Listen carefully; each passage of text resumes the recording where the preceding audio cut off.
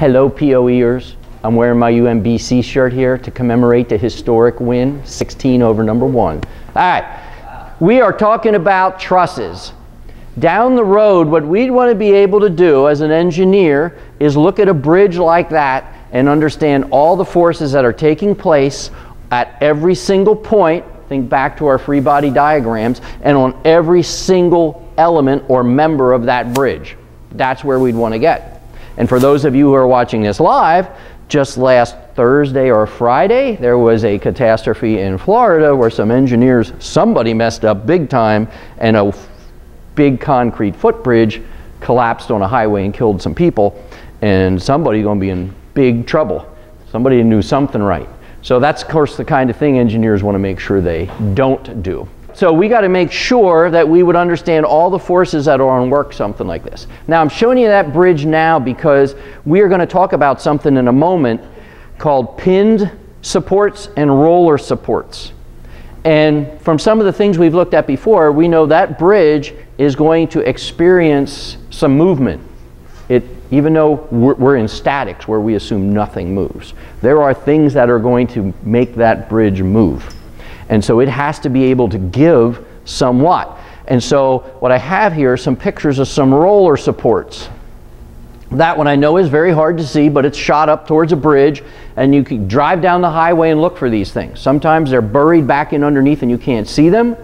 They don't all look like that, but there are 3 little rollers that that entire bridge structure is sitting on. Let's get a better picture. Close up. So again, we have a bridge. You can't really get proportionate there, but this is supporting whatever's going across, automobiles, a train. The bridge is sitting on this pad, which is resting on 1, 2, 3, 4, it looks like 5 rollers. So that bridge is able to move back and forth in this direction without resistance, somewhat. Okay? Now if I back up, here's a really good one. I wish there was a person there again to see the proportion. We can't. But here you have a bridge sitting on this big roller. Now at the end of this plate and at the end of this plate, there are welded on some steel bars, so that roller can't actually just roll infinitely. It is going to come to a place where it's going to stop. Okay? But there is a fair amount of movement that bridge can go back and forth on. That's a roller support, and that's going to come in very prominently in our calculations when we do our trusses. And we're going to talk about that a little bit today. So I wanted to point that out to you. So you can imagine, picture no friction. Obviously there's some friction there, but in our world, of course, there's no friction. If I were to push on that bridge, there'd be absolutely no resistance in this direction, in the X direction. It would just be free to move. Does there forces in the Y direction? Does it resist? Yes, it certainly does. If something is pressing down on it, there's a normal force pushing up on that, but there is no force in the X. So drive down the highway, you'll see them. They're all kinds of different shapes. A few years ago, we had a guy in here from High Steel, and now they're actually going to like big pads that just rest on each other, and whatever membrane is in there is made to be somewhat frictionless, so you don't see as many rollers. It's just like pads, but it's made to move back and forth. All right, and I found this site. What are some of the things that will make that bridge move? Wind. Yes, we saw that video the other week. Wind. Oh, good word. Yes, earthquakes for those of us dummies. Seismic activity. Very good. Volcanoes, I guess that could come in. Is it the lava flow or the shaking you're talking about? Both, okay. All right, how about a little more normal than these once in a, millennial type events? People driving over it. All right, there's going to be tension on it. There's going to be compression and tension, and it's going to flex as somebody drives over it. Cool. What else? Oh, I thought we had wind. It's another weather element. Hail, tornado. Temperature. That is going to expand and contract due to temperature. You see that on bridges a lot when you're going over long bridges, and they'll say warning for the motorcycles, and you see the metal teeth in the bridge and you drive over them with your car. When that bridge, it contracts because of cold weather, they can open up and it doesn't affect a car's tire, but if you're on a motorcycle, you want to be careful. Okay, but anyway, so those are different things that can make these bridges move. All right, let me get out of that a second. Now, we are not going to do 215, because 215, you guys have it. I don't have a ruler with, oh, this will work. If we were to have you do 215, which was my original plan, you would get a yardstick. Let's pretend that's a yardstick. And you would stand here and hold it like this. You'd have somebody hold it like this at the end as much as they can, like that. Okay? Then you'd take a weight and you'd hang it out there about a foot. Okay? And you'd see if they could keep it perpendicular or horizontal. Let's go that way. And then you'd calculate the moment. What is a moment? It's a circular motion, and how do we calculate the actual force of the moment? Let me ask you this. If I had a weight hanging 1 foot out, and I could hold it, I move it to 2 feet out. Has the moment increased or decreased? Am I feeling more or less force? More. Moment is force times distance. So they just have you do this on a yardstick and hold it out there to actually feel and experience the weight of that thing increasing. That's what a moment is. I don't think we need to do that. You guys understand moments. Well, at least before I asked you those questions, I thought you understood moments. But anyway, a moment we'll look at in a second. So let's go through this PowerPoint. This is in 215, so you could refer to this. All right, so a moment. The moment of a force is a measure of the tendency of the force to rotate the body upon which it acts. So it wants to rotate, as Christian said. Okay, so we did this way back when we were doing simple machines and we were doing levers. We knew if we wanted a seesaw to be balanced, the moments on either side had to be equal. So if I am pushing on this lever, there is a force and there is a distance. And it's going to make it turn if that's the only force acting upon it. Okay? So we have a force pressing down on it. We have a distance away from the pivot point. You multiply those two together and you get the moment. Distance times force. Review, hopefully you got that. But on a bridge structure, on these trusses, there are moments happening all over it. This truss above us is supported on either end of this room. If I stand in the middle of it, I am forcing it down, but this point over here is going to feel a moment, and that point over there is going to feel a moment. So in order to add moments, it's important to know the direction. Is it clockwise or counterclockwise? Okay, that's important. When we were doing our vectors, we had to know, is it a negative or a positive? So moments are going to be negative or positive. That's important because when we figure out if our structure is statically determinate, if it is secure, they got to all add up to 0. That's getting ahead a little bit.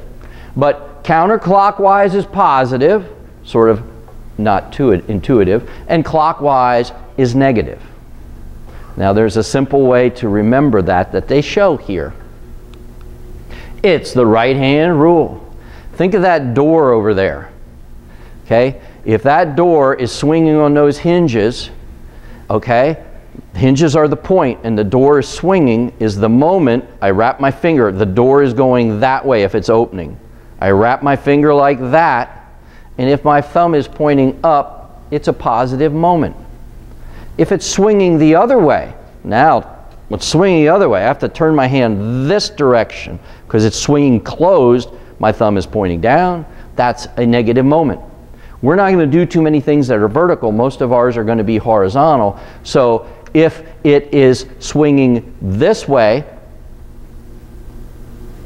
if I had a bar here like this, here's the pivot and forced it down that way, that's turning that direction, and if the thumb is towards you, it's positive. However, if I had this pivoting here, was forcing up, the moment is now going that direction. I have to turn my hand because my fingers are going to go the direction of the moment, and it's away from me, it's negative.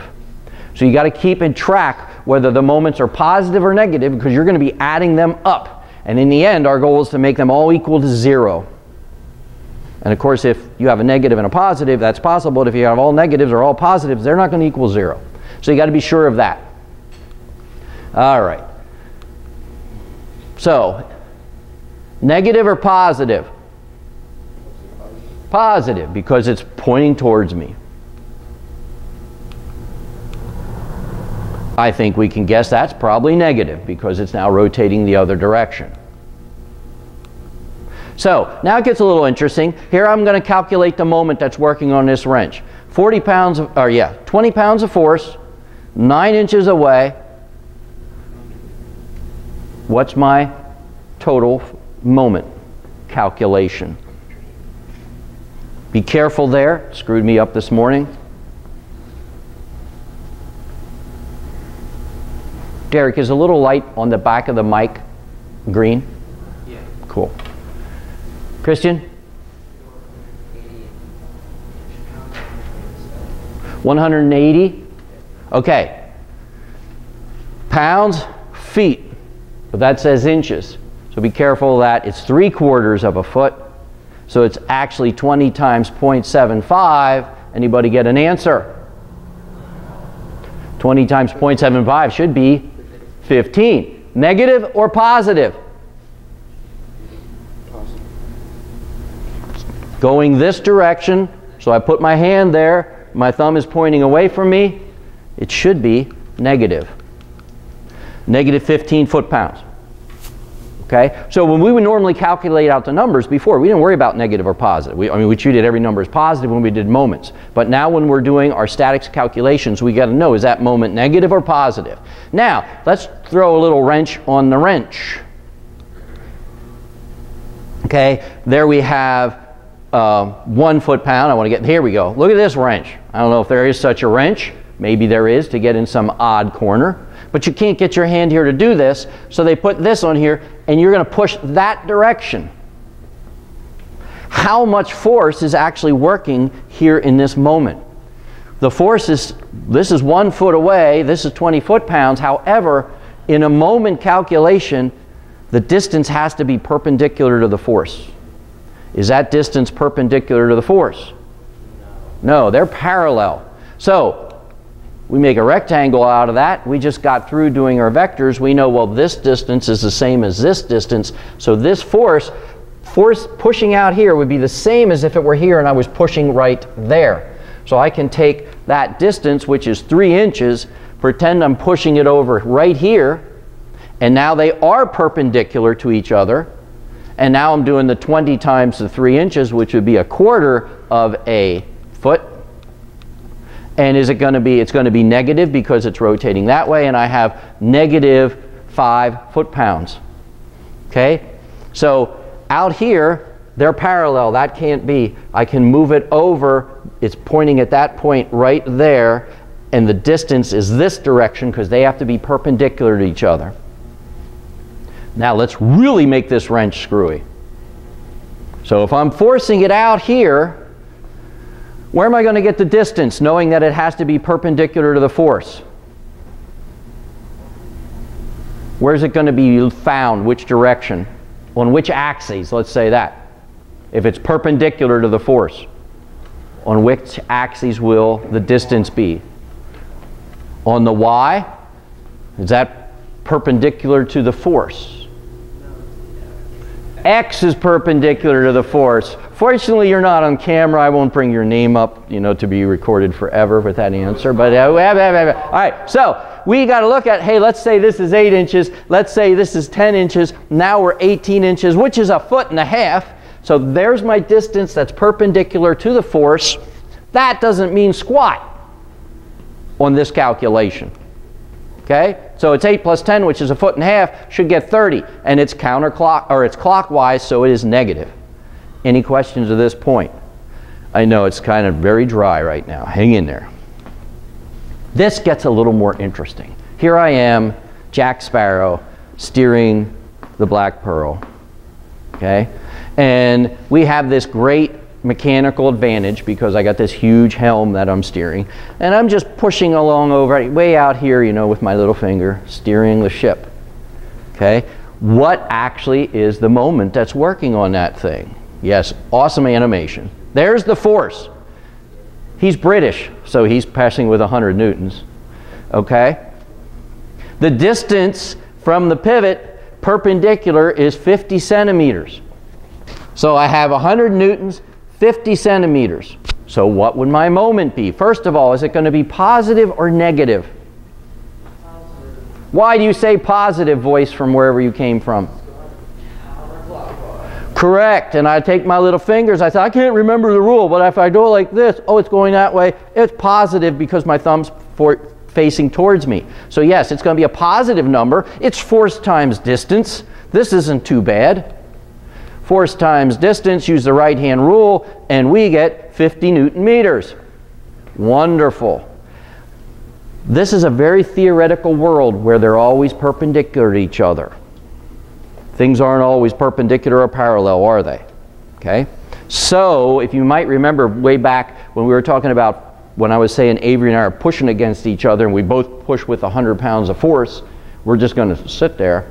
But if he pushes in one direction at 100 and I start to angle mine, oh, things are going to start changing now because they're just not parallel to each other. So look at, we could use right here. If I were pressing with 100 newtons, but I fell asleep, so my force went off to the side at 50 degrees from the negative y-axis. How are we going to figure that out? Christian?